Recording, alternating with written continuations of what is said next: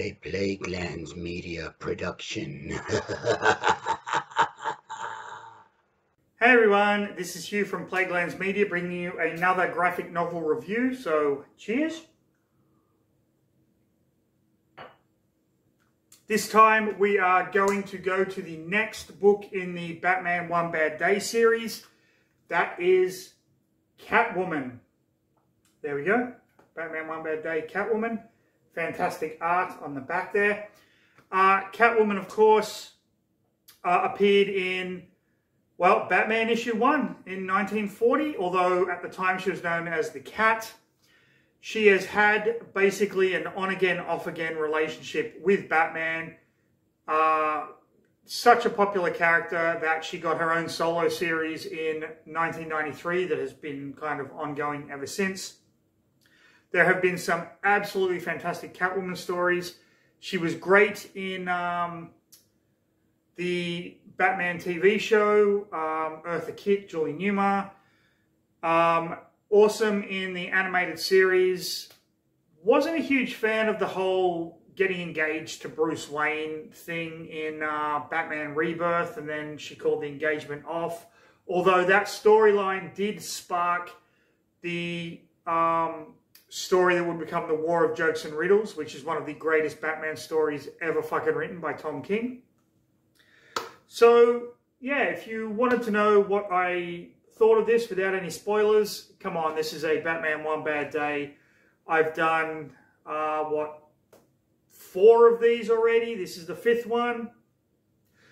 Absolutely loving them. We've still got Bane, Clayface, Ra's al Ghul to go, and Alan Moore's The Killing Joke, because that appeared in the deluxe collection as well. Then when I've done all of them, I will review the deluxe collection as a whole and let you know what I thought of it as a product. But let's just get right into the next episode of... Read a fucking book. Read a fucking book. Read a fucking book. Read a fucking book. Read a fucking book. Read a fucking book. Read a fucking book. Read a fucking book. Read a fucking book. Read a fucking book. Read a fucking book. People. So this is Batman One Bad Day Catwoman by C. Willow Wilson and Jamie McKelvey. Sorry if I'm saying that incorrectly. Great cover. The art on the back is also fantastic. And let's get straight into it. So it starts with Catwoman looking at this piece that is about to be sold at an auction. Of course, she just likes talking to her cats and whatnot. Goes out. These people are protesting treasures of mid-century France. And she kind of sneaks through the group. And then we get a backstory here with Selena Kyle and her sister and her mother. And her mother is giving away this brooch to a pawn shop in order to get some money.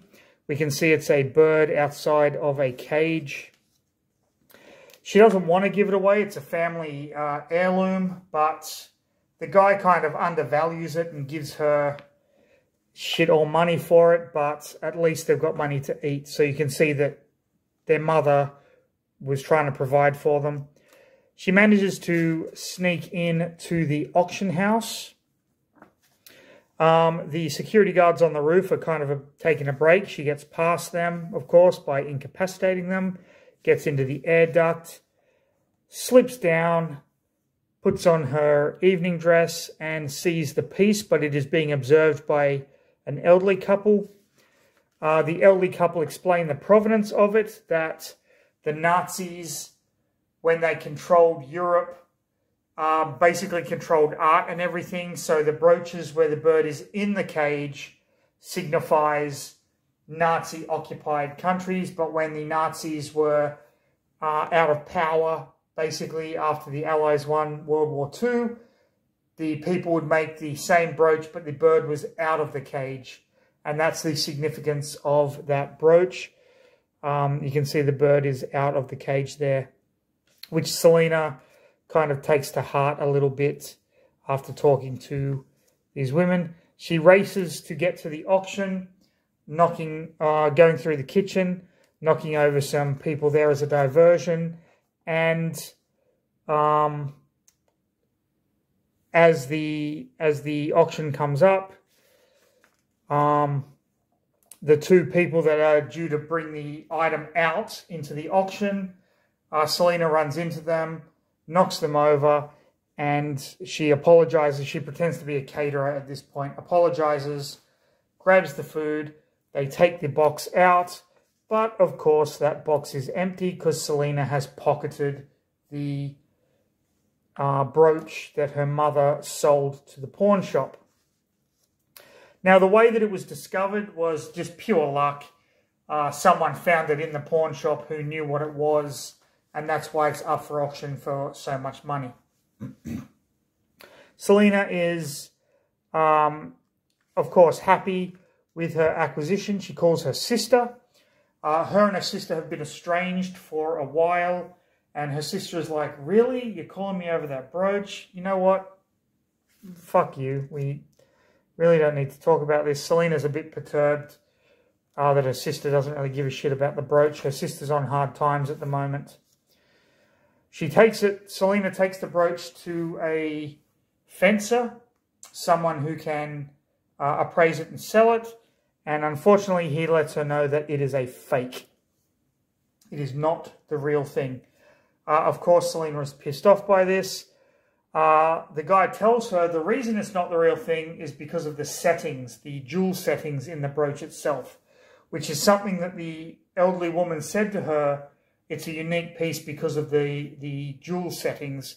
So she puts two and two together and realizes that elderly woman knew that it was a fake all along. So she tracks down the woman to her apartment where she runs into Batman. She accuses Batman of following her. Batman is like, no, I'm following that bitch. That bitch has been putting fake shit on auction houses for months now. We've been building a case against her. Selina wants to do it her way, so she kisses Batman, and Batman's like, hey, do what you want, baby cakes. She goes down there. She confronts the old woman who has now changed her appearance a bit. They get into a fight. The old woman is actually a lot stronger, quicker, smarter, faster than she seems. And she ends up defeating Catwoman in the fight. Catwoman is kind of out of it. Batman comes. She's like, did you follow her or me? He's like, I followed you. I just need to know that you're okay. Will I see you tonight? She's like, yes, you will. She's got the black eye from the fight. She has the brooch. She calls her sister to smooth things over, and her sister's like, listen, let's just get coffee tomorrow. And Catwoman's like, that would be great. So ultimately, this is one bad day for Catwoman because she doesn't get what she wants. She loses, but she has somewhat reconciled with her sister, so it kind of all works out in the end. We get the covers, of course.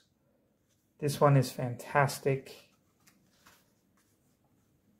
That one's cool as well, the bloody Batman cowl. I like that. Then we get some black and whites in here, which is always nice to kind of see. And then we get some Batman stuff, some ads at the end. Okay. Batman, One Bad Day, Catwoman. What did I think? Really enjoyed the story. Selina Kyle has always been a hit and miss villain / love interest for me, although the storyline Heart of Hush, where Hush manages to subdue Catwoman, cuts out her heart, and she's basically alive on a respirator until Batman can save her, is phenomenal, and I would recommend that to every fan of Batman. This was great. These One Bad Day stories, there's not been a bad one so far. This was enjoyable because you got to see two sides to Selina Kyle. You got to see her Catwoman side.